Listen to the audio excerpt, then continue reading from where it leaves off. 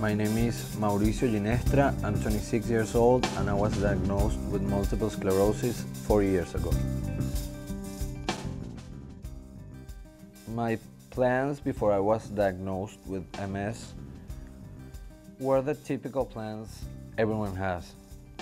Grow professionally in my job, eventually get married, have kids. When I started feeling symptoms, I was in Caracas, back home in Venezuela, and I was working. One day I woke up and my right eye started feeling stiff. It started bothering me. I started having double vision, was feeling tired all day, and I decided to go to the doctor. Antes del diagnóstico de Mauricio conocía la enfermedad porque mi mejor amiga de la infancia pues, fue diagnosticada con MS.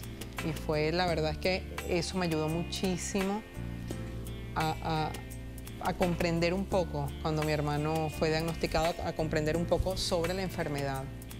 Simply put, multiple sclerosis is usually thought of as an illness where people have certain neurological difficulties that appear and then disappear.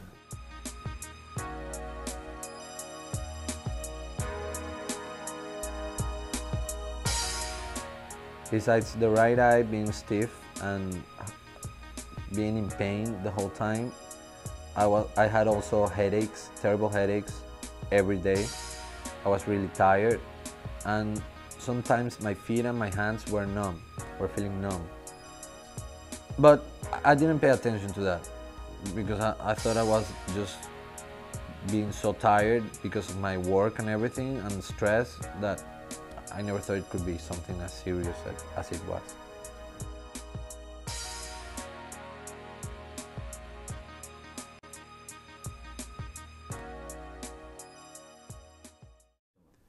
When he told me that I might have a brain tumor, that was the moment that I've been the most scared in my entire life. Because when they tell you something like that, that you realize that you could be close to dying. And I started shaking. I didn't know what to do. Sentí miedo, sentí temor, sentí angustias de no saber qué iba a pasar. My biggest fear when I met the doctor, after he explained what it was and what could happen to me, was that it happened to me. That I could be paralyzed, that I could be deaf, that I could be mute, that my life would start to be like a burden to my family and to everyone else. I didn't want that. I've never wanted that, and that scared me a lot.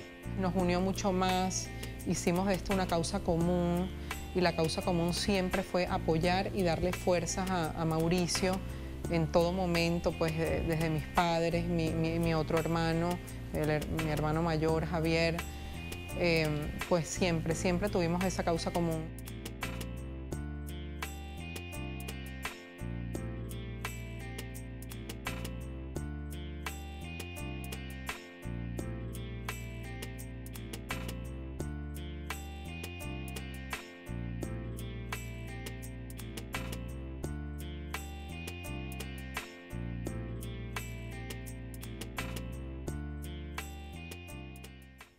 When it all started, I thought that no one could understand me on earth. So there were times when I went to church, like a Tuesday at 4 o'clock in the afternoon, and I just sat down and prayed and prayed and prayed and talked to God, because I thought He was the only one that could get me. No one else could. Mi reacción cuando Mauricio fue diagnosticado con MS fue muy desconcertante, me sentí muy confundida, no teníamos claro pues qué iba a pasar con él, cómo se iba a sentir, si iba a progresar, pues de verdad que fue una situación muy confusa y muy muy devastadora en el primer momento, la primera reacción.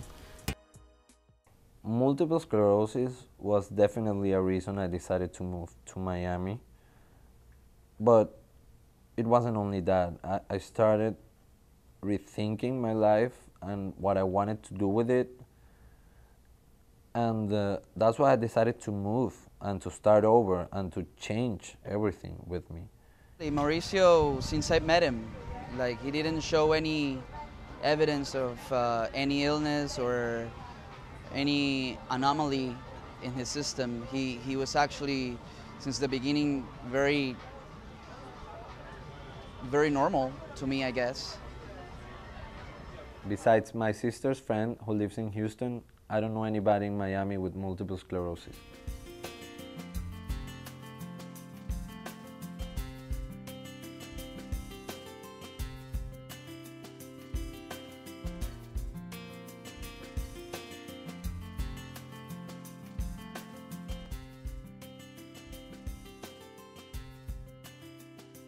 I was diagnosed in 1994, January of 1994, about 15 years ago. I have a progressive form of MS called secondary progressive. Well, neurologists nowadays talk about 4 different kinds of multiple sclerosis. The most common is relapsing remitting multiple sclerosis, which the vast majority of patients present with. And a portion of those patients will develop secondary progressive multiple sclerosis. Secondary progressive multiple sclerosis is a disease where people get worse between attacks. The symptoms were different from now because originally being diagnosed, I was diagnosed with optic neuritis, and then I started progressively getting worse. But after my second child, I got dramatically worse.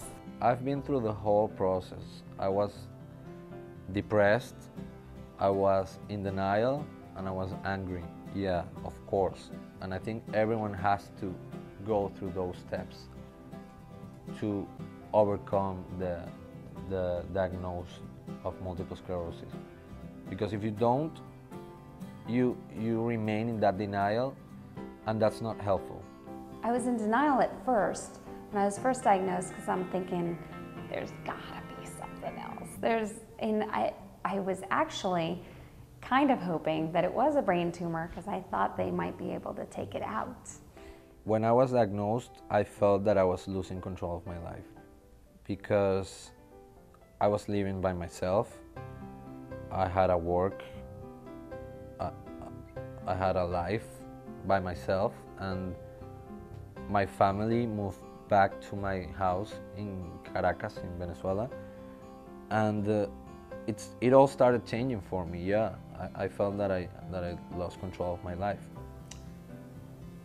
I think we feel like we're losing control of our life pretty much. I'm hoping all of us all the time, but I feel like I'm losing control when things happen that I forget that I can't do. Like I was going to bring the kids to the beach and I realized, wait a second, I can't get to the water by myself. I can't go to the beach by myself and I can't bring my kids and their friends, but I'll find a way, and I did. I found a way to get the big, it's almost like a hovercraft to the beach, but you know, there was a lot of planning.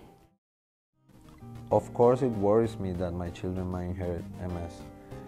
When they first told me that I had it, that was my first concern. So when I have children, are they gonna get it?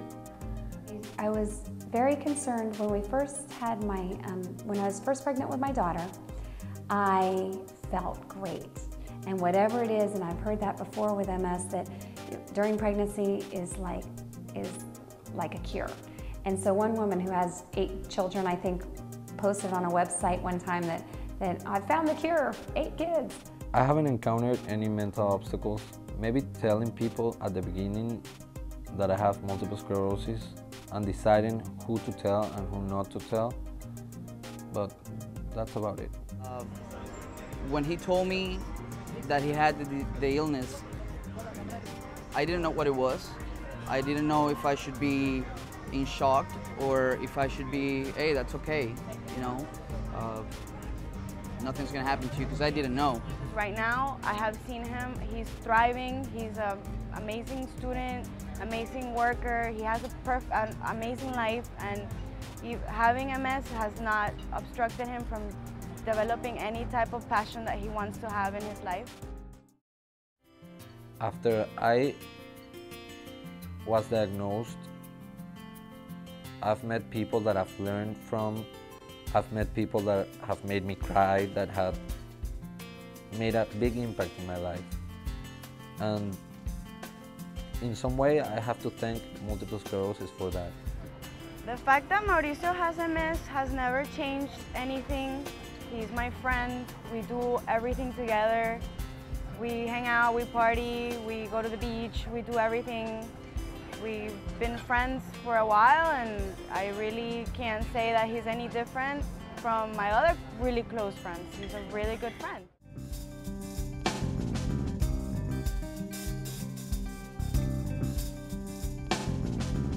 The medicine I take for my multiple sclerosis is interferon. I inject it 3 times a week. And it's something that tries to set back the progress of the disease. Los medicamentos han avanzado muchísimo. Hay pues los tratamientos son de alta eficacia en este momento, y pues los estudios no paran, las investigaciones siguen, y nosotros tenemos muchísima fe y muchísima esperanza de que muy pronto va a venir la cura de la enfermedad. There's new drugs coming on board, which I'm excited about. There is going to be a tablet. Just think about it, instead of an injection every day or an injection every other day, or it's going to be just one tablet that you take in the morning, like an aspirin or whatever, and it will be controlling your multiple sclerosis. My outlook on life has changed in a way that I don't take things for granted anymore. I appreciate people and what they do for me and why they appeared in my life, and I take those things very seriously. And when your life changes like that, you start rethinking all those plans, and you see that they're not your priority anymore, and you go with it. When I was diagnosed, it all started being more clear. I started sharing more with the people I love. I started being much closer to my family, which I've always been very close to. And I've started learning a lot about myself. La familia nuestra siempre ha sido, pienso yo, muy unida, una familia llena de amor, de comprensión, pues de comunicación. Siempre hemos sido muy abiertos, muy comunicativos y sobre todo amor. Patient families, what they should do is more understanding for the patient themselves. What they should really know is get to know the disease and the symptoms that these patients have. Porque pensamos que el 95% de esta enfermedad se lleva con apoyo, con fortaleza y con amor de la familia. I've never been afraid of telling people that I have MS. I'm constantly addressing being public with the illness because I'm around so many people, so many parents of my kids. Some know, some don't. So it's difficult because their perception varies widely. After people get to know me, they know that I'm a regular guy, that I do everything, that I have a normal life, that I've studied a lot, that I had 2 degrees, that I've done a lot with my life, and that I have this disease that I can control. And if that helps someone else achieve their goals and realize that it's not hard, whatever you're going through, then it's great, and that's a really empowering feeling for me. This has definitely been a learning experience, meeting Mauricio and his condition. We've been through a couple ups and downs, and I have really become aware and very inspired by his life. He taught me to understand who I am and who are those around me, my friends, my family. We take things for granted sometimes, and we don't see it, and it's just right there in front of us. The next step for me is getting married, working a lot, having kids, having a successful, happy life that I can have regardless of my condition. Después de toda nuestra experiencia vivida con Mauricio, le diría que como estuviera, pues, desde la lesión más leve hasta el episodio más fuerte, que tenga mucha fe, que sí se puede salir adelante y que sí se puede recuperar. A message to people with MS or who just found out he or she has MS, it will be just to keep a positive attitude towards life. Mauricio had taught me that it's not the end of the world. There's a good thing out there. There's a good thing out there for everybody. It's just a matter of looking. And looking at the positive and looking at the goodness. And if if you're struggling one day, just know the best thing about that is that tomorrow will probably be better. So there's always a hope. It came to you because for some reason you're the one chosen to tell something to people, you know? It makes you different. It makes you in some way special. That's how I see it. I would tell someone that just found out they had MS that it's not that difficult and that you have a way out and that you can be fine and that you're not gonna die, that it's not the end of the world, you know? That was what made me so afraid at the beginning, that I thought that it was the end for me. But it isn't, so you can deal with it. And for some reason, God sent this to us, so I think it's because we're really strong people and we can deal with this and it's gonna be fine. It's no biggie for us. One of your friends. So I can be a good friend. Okay, good. You have good ones. Oh, thanks. You have good ones. Yeah. I want to be in your support group. Of course. We'll start our own support group. Of course, why not? We should. Yeah, that's really nice. Thank you. I wanted to thank you to let us be here and to let me know you, and it's been really helpful. Oh, you're welcome. Thank you for coming. I feel like there aren't any coincidences in life, and I think it's a great thing that you came. I had a lot of other things to probably do, and I could have pushed it off again and thought, no, I don't need to be talked to today. But I'm so glad I met you. Thank you. Thank you You're very welcome. much. Thank you. Thanks. Oh, I got a hug out of it.